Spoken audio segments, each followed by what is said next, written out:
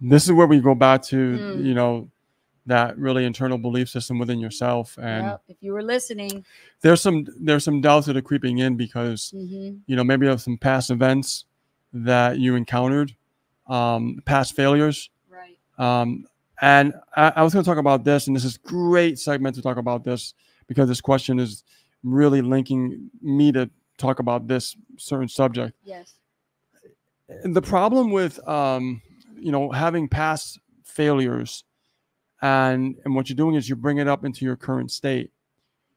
This is a recipe for disaster. And the reason why is because there's three pillars, right? That I like to call, you have like the future, you got the past, and you got the present.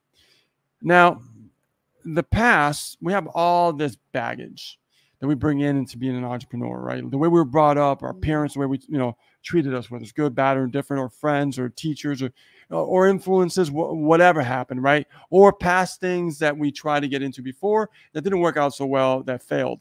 So we bring that into the present moment, which is the recipe for disaster. It's actually dangerous. And the reason why is because the present is the only thing that matters. The present is so powerful, more than people really know, because when you are actually aware of the present moment, there is no past and there is no future. There's only now. There's only the present moment. And another reason why it's powerful is because you can actually change in the moment.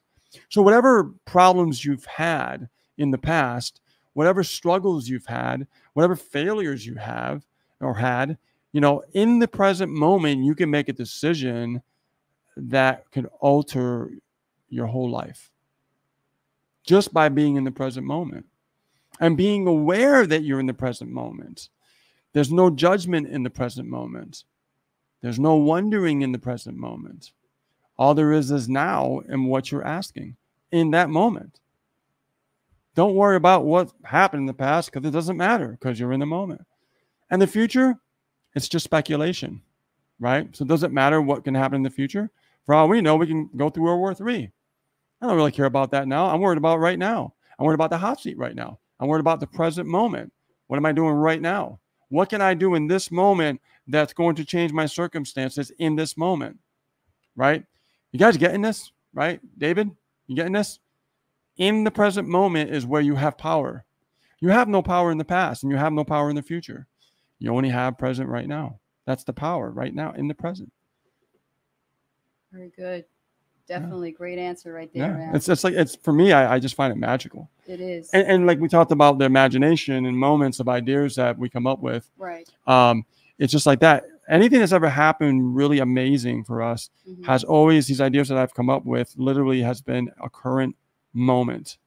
I don't think about the past. I don't think about the future. I think about like right now. I want to bask in that for a moment. Right now, as I'm speaking to you guys in this camera, I want you guys to feel what I said. And then when you're listening to what I said, realize that you're getting this information in your own present moment. How are you receiving that? Okay. How are you feeling emotionally in that present moment? Be aware that you're here right now listening. It goes a little bit deeper.